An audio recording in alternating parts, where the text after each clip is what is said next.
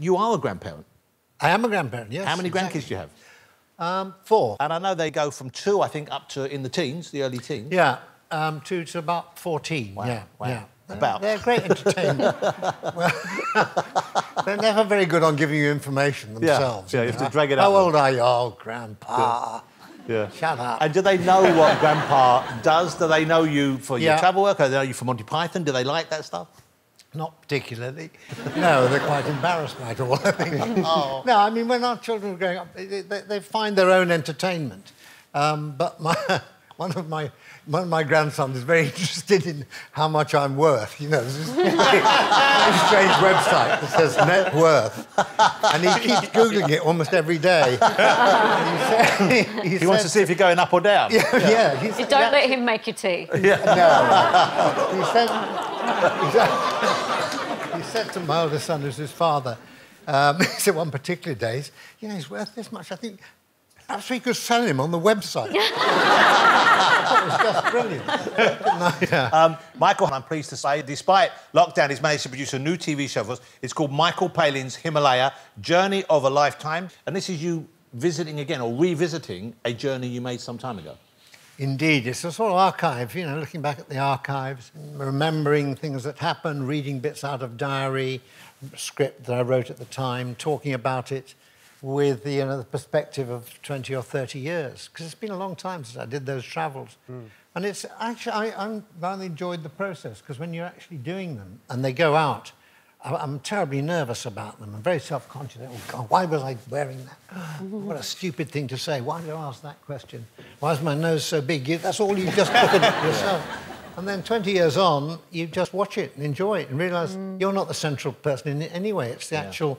It's the way it's shot. We had a fantastic cameraman, Nigel Meakin. They still look great. So you don't have to kind of be worried about yourself. You can just enjoy the whole thing. Were there surprises in it for you? Were there things that you'd forgotten that you'd seen, or people you'd forgotten you'd met?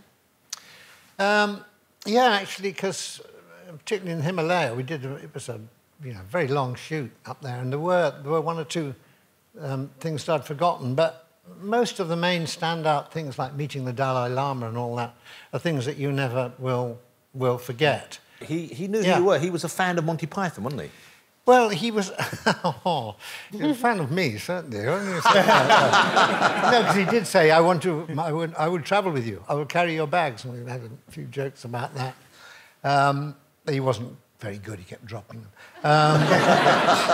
No, he was. I think he would have loved Python, because he had a great sense of humour. Were there moments, though? I mean, obviously now, whenever someone travels, there's a lot of health and safety that goes on. I'm assuming that was the case back then. But were there moments when you felt like you were in danger ever, or there were, that accidents that could potentially have damaged you? The worst thing that happened to me was getting very bad altitude sickness, and it actually took about 5 days to get to the top. I had a cold. So I was already, my nose was a bit blocked, and the higher you go, the less oxygen there is, everybody knows. So you get terrible headaches, and you can't sleep at night, and you feel absolutely, utterly exhausted. And we got to the very top, and there was a couple of huts right up and beautiful mountains around, and I felt so awful. I just said, it's 3 o'clock in the afternoon, I'm going to bed, I just feel so dreadful. And the next one was I woke up, and it was total darkness all around. And I couldn't hear anything at all. Absolute silence and darkness. I did think, this is it. This is what it must be like, when you have died and gone to heaven. And I thought about it for a minute, and I thought, I should have said goodbye to a few people. Then I heard an amazing sort of cough from the hut next door, someone really clearing their throat.